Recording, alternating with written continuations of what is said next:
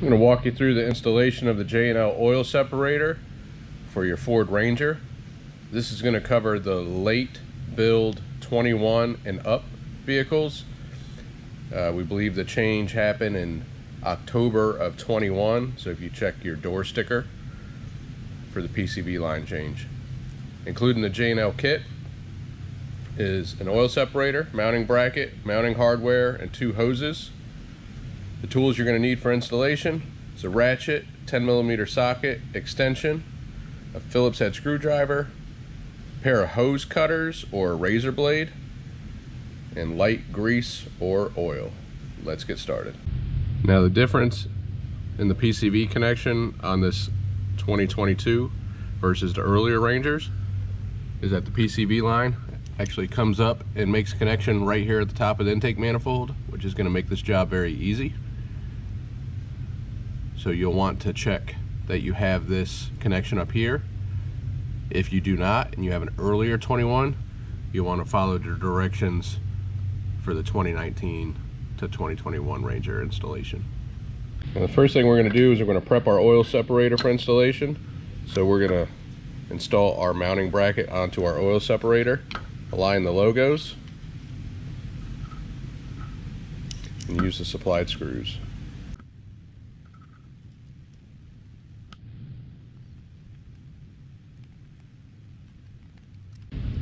At the truck, we're going to need to release that factory PCV line. Find it easiest to come in from this direction. There's a white button that's on the bottom of the fitting. You have to press that in to release. So this is a large button. You're going to press that in and then pull up on the fitting. Again, like that. Now, we're going to rotate this fitting. It'll spin in this hose. I'm going to rotate it like so. The aftermarket fitting here releases a little different than the factory fitting. You have a locking tab along with a push to release button. To show you how this works, this is the same connection that's on the intake manifold. So you would press this all the way in, and once that clicks into place, you press this front tab to lock the connection. So to release it, you actually have to pull up on this button. So that locking tab, pull up, and then press down on the portion that looks like a thumbnail, and that will release your fitting. So again, to install, push in, that locks it in. To release, pull up, and then press the button. Now we're going to route our hoses. Now I'm going to route the hose with the male fitting first. This is going to go between the battery and this rubber line, and then on the outside of this hose that has the wire loom on it. I'm just going to route around, and then our line with our 90-degree fitting. Now this fitting can rotate and spin too, so as you can see how it's installed, you know, with the natural curve of the hose, you can use that to your advantage. But you can adjust this fitting as needed. Now this one I'm going to actually route. There's this line that's coming down, and this line with the wire loom, I'm going to push it in between those two lines. I'll try to get a good photo of this and insert it into the video here.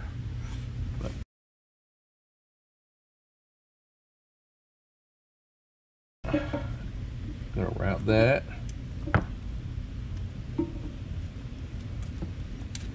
And then I'm just going to plug that right onto my connection and lock my tab. And then I'm going to make my male connection now too. Like so.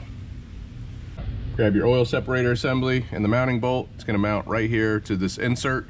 If you have a factory engine cover, you're going to reuse the factory bolt to do this, but that will be covered in the other directions that we have for this. So the late model trucks don't come with an engine cover, but many owners add them.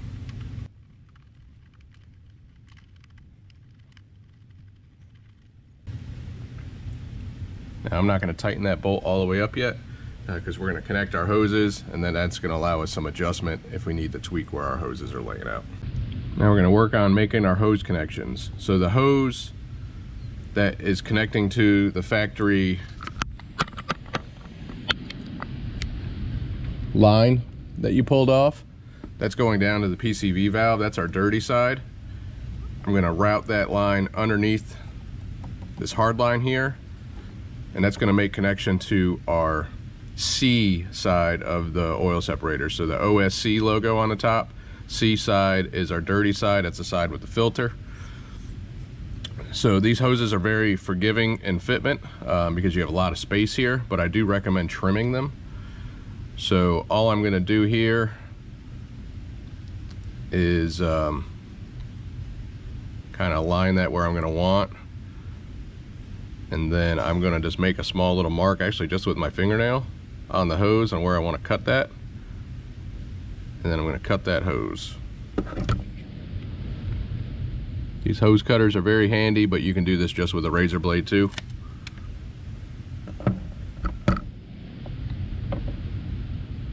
So then we're going to grab our grease. Motor oil could work for this too. Dish soap can do that. You can put it on a Q-tip. You just want to make sure that you use something for lubrication to ensure that you push these hoses all the way up the fittings. So lube that up. Grab your hose dress-up end here and slide that over the end of your hose. And then we're just going to push that onto the fitting like that. Now our other line that is making connection to our intake manifold is going to connect to our other fitting. This one we want to route on top of this line here, and we're going to do the same thing. We can trim this line up. We can actually leave it long. It's not going to hurt anything. It's completely optional to trim this, but I'm going to actually just leave it be, and we'll just need to lube this up too.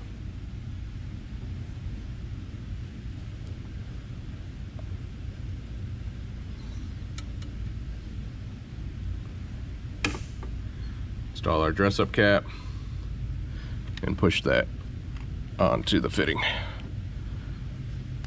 Now it is important that you route this hose over this line. What this is going to do is ensure that this line stays out of the fan. You know, as things relax over time, it's going to give something to support it versus running it underneath like this other line and having the chance that it falls into the fan. So now that we have everything where we want it, we're going to go and tighten up our bolt.